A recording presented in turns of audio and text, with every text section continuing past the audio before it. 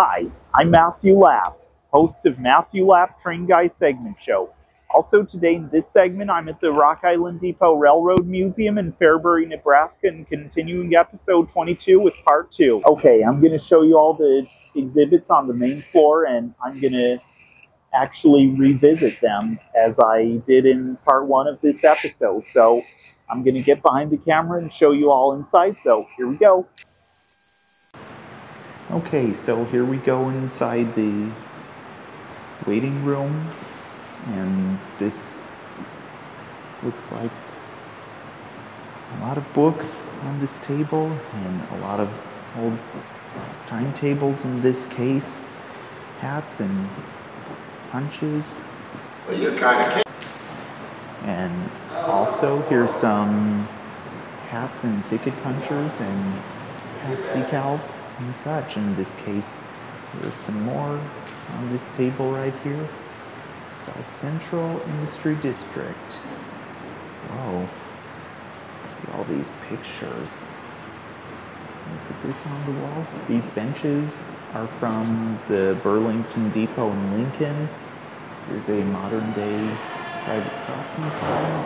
And here's also a hat, conductor hat from Rock Island Railroad. Some glassware. Look at that map. This is the map of Fairbury.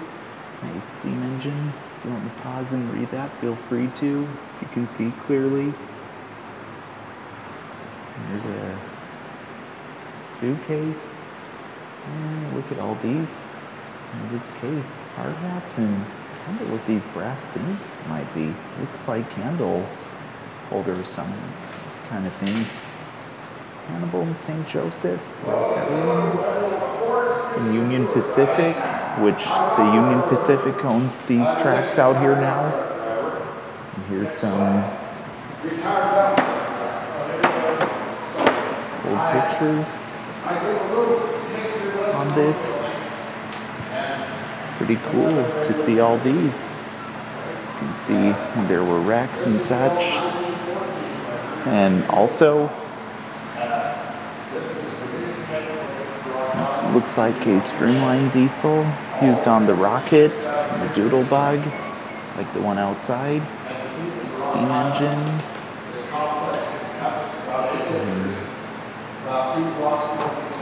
Sorry. And also, pretty cool seeing all these. Ooh, looks like I can't move with this. The depot that we're in. Wow. Pretty cool. This looks like all Fairbury back in the day. Pretty cool. And there's a switch engine that served here in Fairbury. And engine 960, which looks like a Pacific.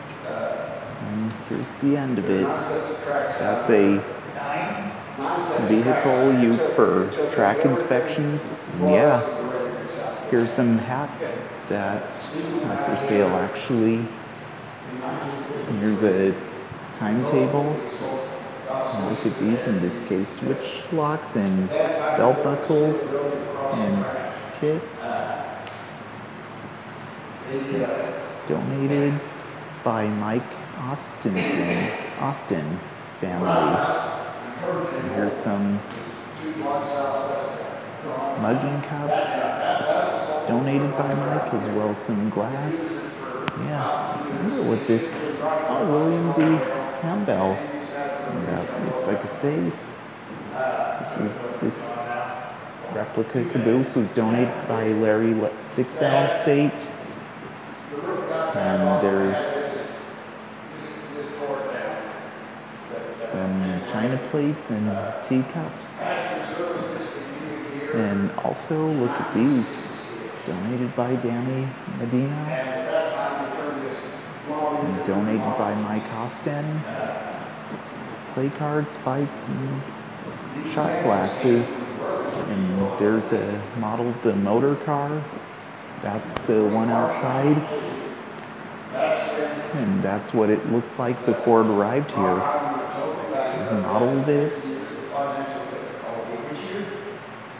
And also, look at this grandfather clock.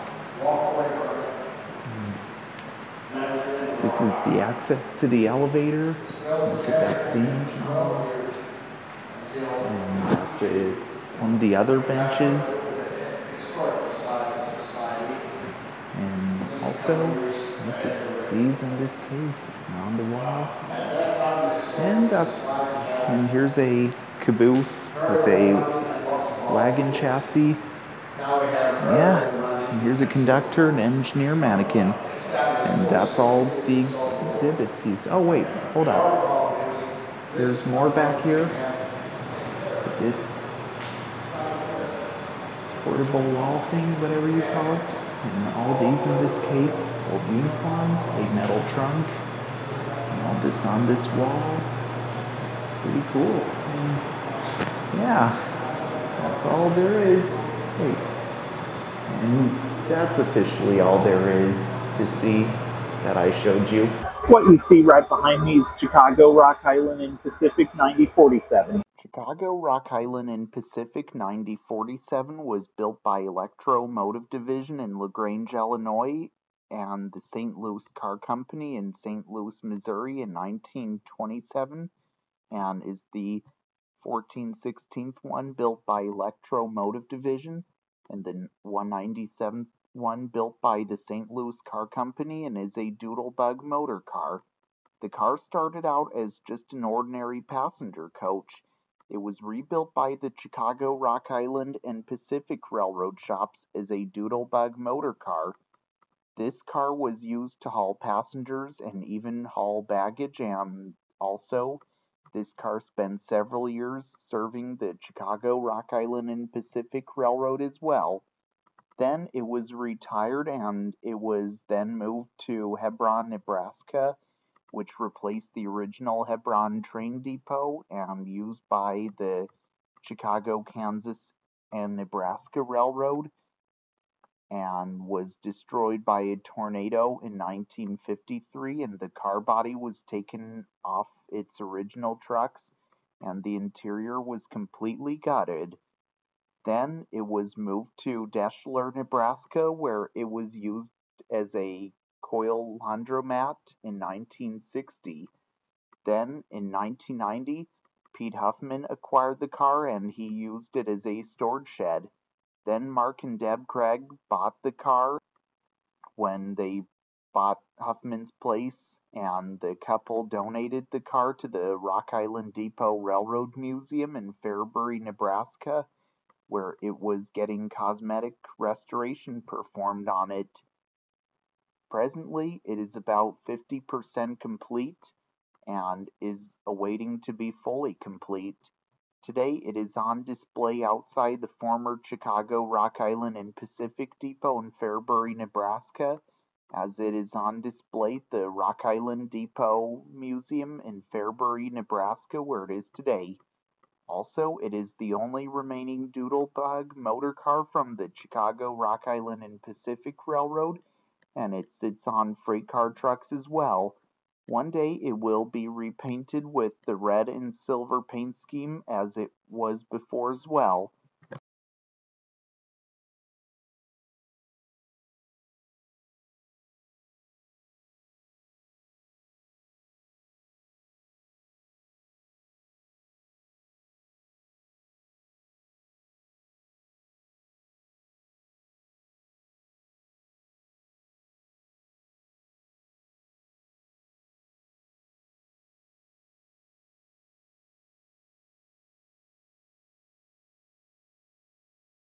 What you see right behind me is the Chicago, Burlington, and Quincy Kesterson Depot.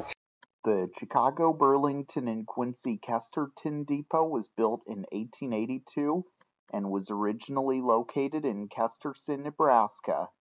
Although the town of Kesterson no longer exists, this depot was used for passenger service many years ago, where they would wait for trains to arrive and even sit in the waiting room while waiting for a train to arrive. Although this depot is pretty small, The town of Kesterson was small in a rural part of Nebraska. In 1927, passenger service discontinued at this depot. Former Jefferson County Sheriff Frank Kowakin bought it, and he used it as a hay storage building. In 1997, Frank moved to Washington, Kansas, and the Washington Railroad Club, which later was defunct, acquired it and restored parts of the depot. Then the club decided to disband the depot. It was soon offered by the Chicago, Rock Island, and Pacific Depot Railroad Museum in Fairbury, Nebraska, who agreed to rescue it and was later moved to this spot where it sits adjacent to the former Chicago, Rock Island, and Pacific Depot, which is now the Rock Island Depot Railroad Museum in Fairbury, Nebraska, where it can be seen today.